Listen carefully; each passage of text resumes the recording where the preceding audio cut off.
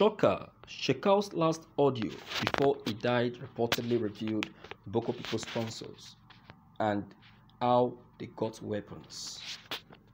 According to several reports, Bøkøh people leader Shøçkēr died during a clash between a set named Iswa and Bøkøh people insurgents. However, before he left Earth, Shøçkēr disclosed where Bøkøh people got weapons. In a statement to the media, Shøçkēr was quoted as saying, "I pledge allegiance to ISIS, Al-Qaeda."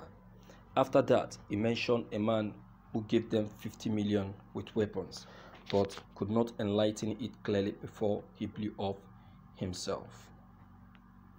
In one of Shøçkēr's last audio message, as reported by Home Angle, said he had picked up information on Bøkøh people, Al-Qaeda and ISIS. The newspaper reported that Shøçkēr made the unusual statement. In a statement issued shortly after his death, the Bøkøh people leader described the causes of the conflict between him and Iswa. Shøçkēr appears to have made the remarks in front of a delegation citing his alleged links to Al-Qaeda and his allegiance to ISIS. Basically, when we first went into the desert and settled down, listen to my good explanation. First of all, I pledged allegiance to Al-Qaeda, Shøçkēr said. The former Bøkøh leader then went on to say that there was a young Bøkøh leader who was distributing arms to them in Nigeria and Mali. After a trip, the man returned 50 million with weapons. Speaking on the occasion, Shøçkēr did not elaborate on the amount, but that this million had caused a rift in the Bøkøh people movement. Some Bøkøh people fighter, according to Shøçkēr, demanded that they distribute the money to them so that they could use it apparently. He did not agree. Authorities later arrested the man who was helping the Bøkøh leader and jailed him for 6 months while trying to deliver a message from Mali. Shøçkēr described how he was advised to pledge allegiance to ISIS, Abu Barak. In conclusion, the former Bøkøh leader Shøçkēr stated that ISIS and Al-Qaeda are basically their sponsors, but maybe the set also has another sponsors. You see, that is it. But then, it's not yet a complete statement. Yeah, it's not yet a complete statement. Shøçkēr was able to mention the name of the group, but the name of the people sponsoring the group, who are the people that make up Al-Qaeda and ISIS. Alright, now you can now see that these people are using us for business. They are using us for business and nothing more.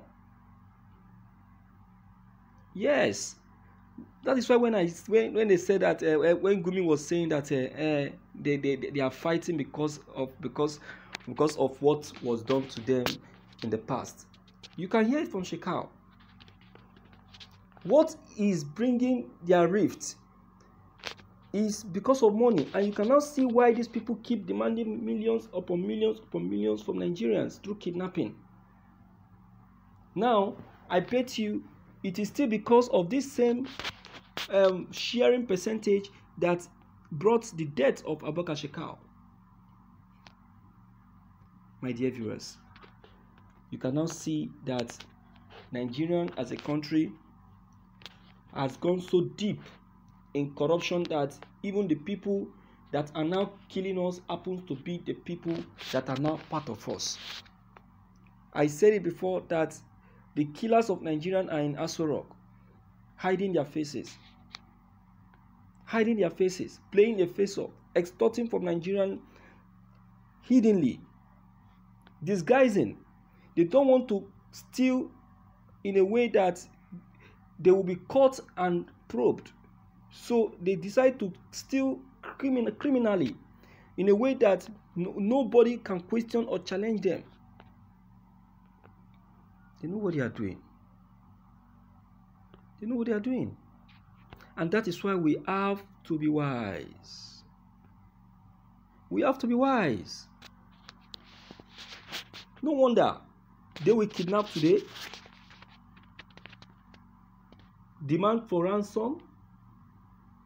After 2 weeks, they kidnap another one, demand for ransom. Look at the huge sum of money. See how they trade weapons. See how they trade human beings. You can see that. This is why these people are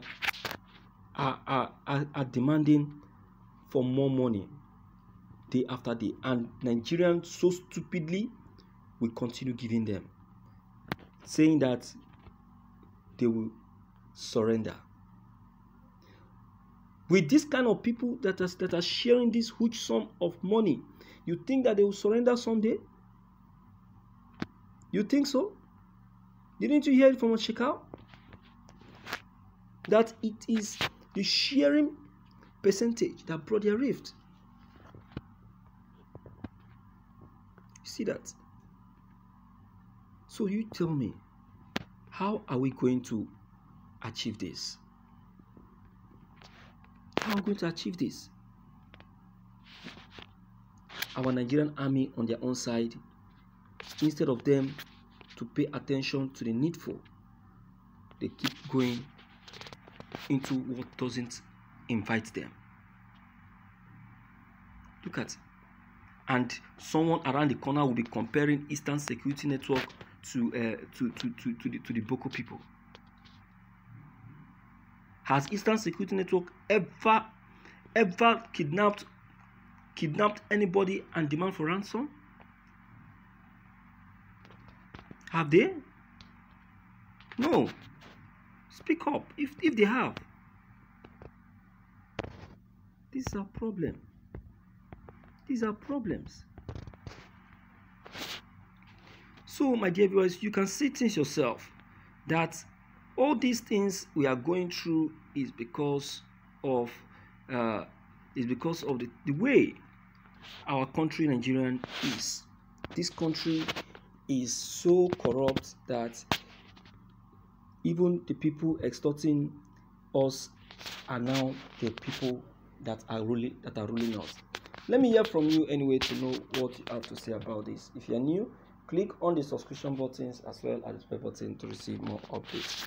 Thank you.